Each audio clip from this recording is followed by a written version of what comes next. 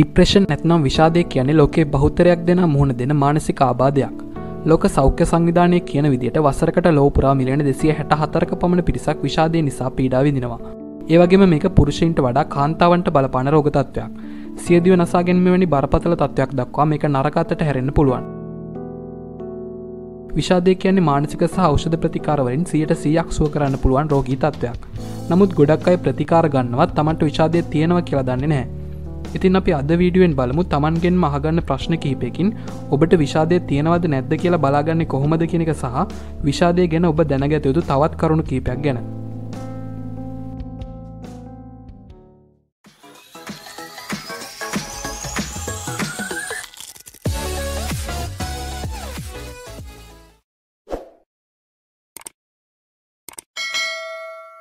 මේ විදිහේ ඔබට එදිනදා අවශ්‍ය වෙන දේවල් ගැන විශේෂයෙන්ම වෛද්‍ය විද්‍යාත්මක කරුණු ගැන අපේ YouTube channel එකෙන් අපි කතා කරනවා. ඉස්සරහටත් මේ විදිහේ වීඩියෝ බලන්න කැමති නම් දැන්ම අපව subscribe කරන්න. ඒ වගේම bell icon එක එබුවොත් අපි වීඩියෝ එකක් දාපු ගමන් ඒ ගැන ඔබට දැනගන්න පුළුවන් වෙයි. මානසික රෝග කියන්නේ අපේ සමාජයේ ගොඩක් දෙනා නොසලකා හරින රෝග තත්ත්වයක්. ඒකම ශාරීරික රෝග තත්ත්වයක් වගේ නෙවෙයි. මානසික රෝගයක් කියන දේ Tamanට වැළඳිලා කියලා හොයාගන්න එකත් ඒ තරම් පහසු නෑ. ඉතින් විෂාදය කියන්නේත් මේ කියන ආකාරයේ රෝග තත්ත්වයක්. කෙනෙක්ට සමහර වෙලාවට දැනෙන දුක දුම්නස සහ විෂාදය කියන රෝග තත්ත්වයේ එකිනෙකෙන් වෙන් කරගන්න එක ටිකක් අමාරුයි. ඇත්තටම ඕනම කෙනෙක් එක් අවස්ථාවන් වල මානසික අවපීඩනයන්ට මුහුණ දෙනවා. මේක සාමාන්‍ය තත්ත්වයක්. අපි මුහුණ දෙන විභාගයකට අඩු ප්‍රතිඵලයක් ආවම, අපේ රැකියාව නැති වුණාම, කෙනෙක් එක්ක රණ්ඩු වෙලා අමනාප වුණාම, කොටින්ම කිව්වොත් වෙහි දවසක උනත් මේ කියන මානසික බිඳ වැටීමක් සිද්ධ වෙන්න පුළුවන්. ඒ විතරක් නෙවෙයි. කිසිම හේතුවක් නැතුව උනත් කෙනෙක්ට දුකක් දුම්නසක් දැනෙන්න පුළුවන්. හැබැයි මේ හැම දෙයක්ම తాවකාලිකයි.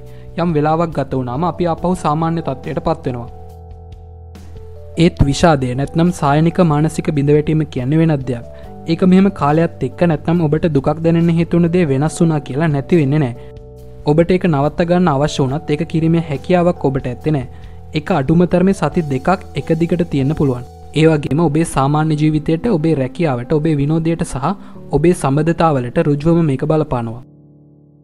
මම දැන් කියන රෝග ලක්ෂණ වලින් 5ක්වත් ඔබට තියෙනවා නම් ඒක විෂාදය වෙන්නත් ඉඩකඩ තියෙනවා. දුම්නස් ස්වභාවය, සාමාන්‍යයෙන් ඔබට විනෝදයක් ගෙන දෙන දේ පිළිබඳව දැන් ආශාවක් නැතිවීම, කුසගින්න නැතිවීම, තමාගෙන වටිනාකමක් නැතිවීම සහ වර්ධකාරී හැඟීමක් දැනීම, ඊට දිගු වේලාවක් හෝ ඊට කෙටි වේලාවක් නිදා ගැනීම, යම් දෙයක් කෙරෙහි අවධානය යොමු කිරීමට අපහසු වීම, මහන්සිය සහ සෙමින් වැඩ කිරීම, ශක්තිය හීන වීම, වරින් වර සියදිවි නසා ගැනීමට සිටීම. ඉතින් මේ කිව්ව රෝග ලක්ෂණ වලින් 5ක් හෝ ඊට වඩා ඔබට තියෙනවා නම් ඔබ මානසික වෛද්‍යවරයෙක් හමු වීම වඩාත් සුදුසුයි. ඇත්තටම විෂාදයේදී සිදුවෙන්නේ ඔබේ පුරුදු නැත්නම් සිතුම් පැතුම් වෙනස් වීම පමණක් නෙවෙයි. විෂාදය නිසා ඔබේ මොළයේ භෞතික වෙනස්කම් පවා සිදු වෙනවා. මේන් සමහර දේවල් එක්ස් කිරණ පරීක්ෂාවකින් සොයා ගන්න පුළුවන්. ඔබේ මොළයේ ඇතැම් අවයව ප්‍රමාණයෙන් කුඩා වීම මෙහිදී සිදු වෙනවා. ඒ එක්කම ස්නායු සම්ප්‍රේෂකවල අස්වාභාවික ශ්‍රාවය, ඔබේ දෛනික රටාවේ සිදුවෙන වෙනස් වීම, ඔබේ නිින්ද හා සම්බන්ධ ජෛව ක්‍රියාවලිවල සිදුවෙන වෙනස් වීම සහ හෝමෝනවල අසමතුලිතතාවය මෙහිදී කැපී පෙනෙනවා. දෛනික රටාව ගැන යම් අවබෝධයක් අවශ්‍ය නම් අපේ මේ වීඩියෝ ඔබට බලන්න පුළුවන්. කොහොම වුණත් විෂාදයට නිවැරදිම හේතුව තවම සොයාගන්න හැකි වෙලා නැහැ. ඒ ගැන නිශ්චිත අවබෝධයක් ලබා ගන්න ස්නායු විශේෂඥයින්ට තවම හැකි වෙලා නැහැ.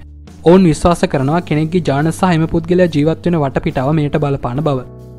ඒ වගේම මේ රෝග ලක්ෂණ බොහෝ විට බාහිරට නොපෙනෙන නිසා විෂාදය වැළඳුණු රෝගියෙක් එක්වරම හඳුනා ගන්න සෑහෙන අපහසුයි.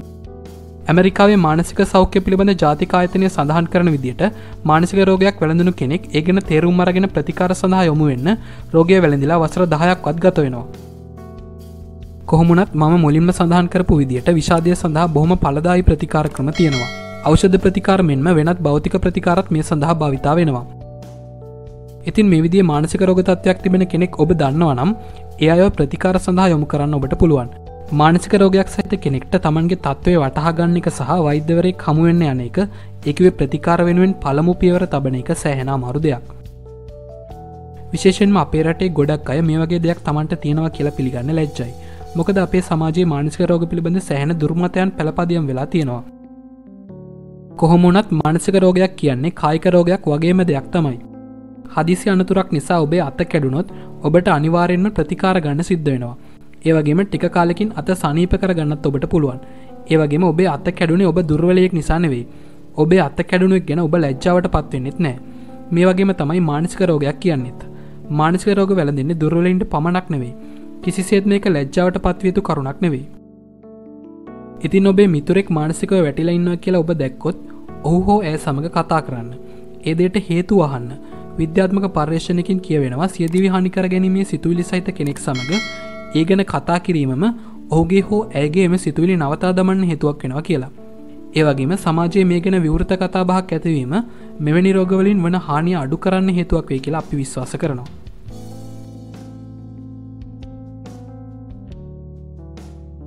ඉතින් ડિප්‍රෙෂන් නැත්නම් විෂාදය ගැන ඔබේ අත්දැකීම් මොනවද? මේ කිව්ව දේවල් ගැන ඔබට හිතෙන්නේ මොනවද? ඒ හැම දෙයක්ම අපි කමෙන්ට් තිරුවේ කතා කරමු. ඒ වගේම වීඩියෝෙන් ඔබ දෙයක් අරගත්තා නම් ලයික් එකක් දාන්නත් අමතක කරන්න එපා. මේ ගැන ඔබේ මිතුරුනුත් දැනගත්තොත් හොඳයි කියලා ඔබ හිතනවා නම් වීඩියෝව ෂෙයා කරන්න ඔබට පුළුවන්. ඒ වගේම මේ විදිහේ විද්‍යාත්මක වෛද්‍ය විද්‍යාත්මක සහ ඔබේ උත්ප්‍රේරණය සඳහා හේතු වෙන වීඩියෝ අපි ඉස්සරහටත් අපේ channel එකෙන් අරගෙන එනවා. අපිත් එක්ක එකතු වෙන්න දැන්ම අපේ channel එක subscribe කරන්න. ඒ වගේම bell icon එකේ බොත් අපි වීඩියෝවක් දාපු ගමන් ඒ ගැන ඔබට දැනගන්න පුළුවන්. එහෙනම් ඊළඟ වීඩියෝවෙන් නැවත හමු වෙමු.